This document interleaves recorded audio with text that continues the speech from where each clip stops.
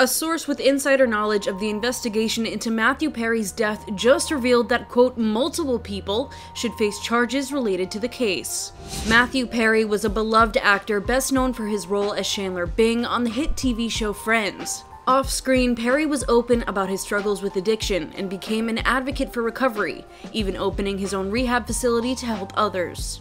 The Friends star passed away in his home in Pacific Palisades on October 28, 2023 at 54 years old. The cause of death was initially cited as an accidental drowning, but was later revealed to be caused by a ketamine overdose. A former FBI and CIA agent, Tracy Walder, told People magazine a bit more about the case, sharing, "They're looking at the illegal transportation of drugs across state lines to people that they have not been prescribed. Obviously, that's a crime. I think that's probably where they started, and that's most likely the evidence that they would use if that's the case. Those are the charges I could see because I don't see a homicide charge."